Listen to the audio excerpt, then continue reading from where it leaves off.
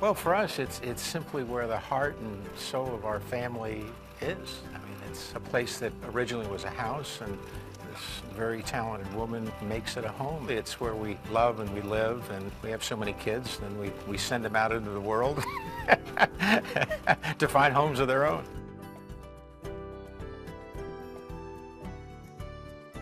This house originally was owned by Candace's mom, and she found this home for her.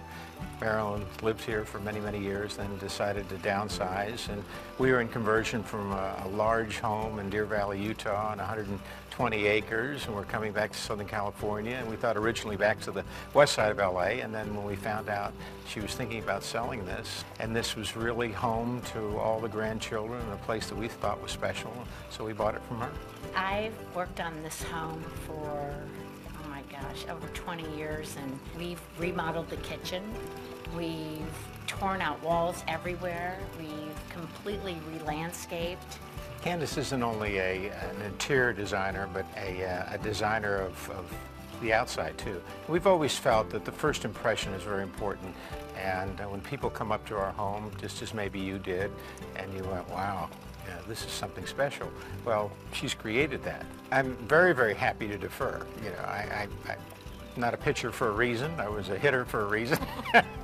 She's a designer and a renovator for a reason. Okay, so this is truly the family kitchen, and since we have two boys in the family, third being the dad, we wanted to do something special so that everybody, when everyone came home at Christmas, Thanksgiving, that nobody would leave the kitchen. And we did this, and no one left. They all sat in here, helped cook, did everything with me, and it always turns on to the MLB channel.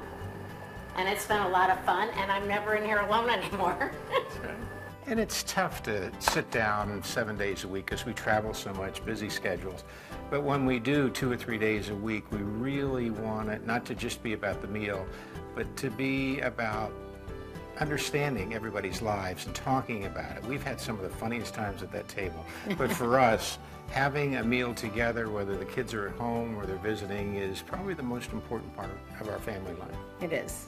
You have made every house into a home. You have been the love of my life and of our children's lives. You have dedicated your life to us. And we just want to tell you, and I speak for them, that we love you with all of our heart. Thank you, I love you. Okay, you guys.